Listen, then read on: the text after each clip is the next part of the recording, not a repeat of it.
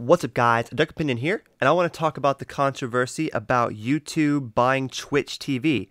Now I heard that they're trying to buy it for $1 billion, but nothing has really been confirmed.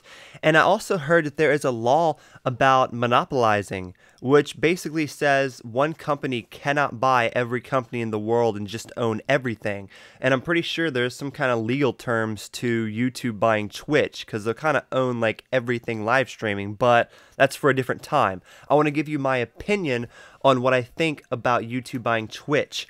I personally think it would be a good thing because I, for one, am on Twitch. I'm going to start doing it more often and doing live streams, and I can't get partnered with Twitch until I get around like 400 or 500 views each time I live stream. At least that's what they said. I know partner YouTubes that don't get that much, but they still are partnered with Twitch, so maybe you can get a little bit less. But for me, I'm hoping that if they partner with, if YouTube buys Twitch, that I'll be able to partner with Twitch and to get ads on my videos on Twitch and make money off YouTube and Twitch.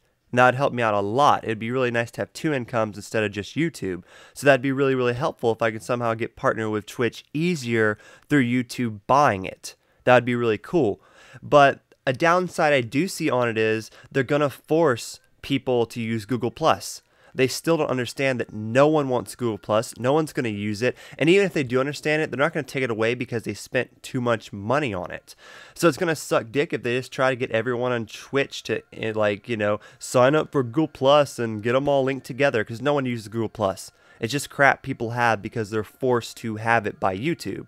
So that would definitely suck, but I'm in the majority. I think it'll be a good thing. I think it'll allow me to place ads on Twitch without having to be a Twitch partner and still actually make money through it. And that's really what I'm looking to do. So if you guys are excited to see a Duck Opinion do live streams on Twitch, we'll be starting to do them when Watch Dogs comes out. And we'll continue to do them, periodically on whatever comes out for PlayStation and on PC. So look forward to it coming soon in about a week. Thank you guys so much for watching. Let me know your opinion on YouTube buying Twitch in the comments, and we'll be making more videos coming soon. Dusk can fly, so like and subscribe. Talk to you later. Peace.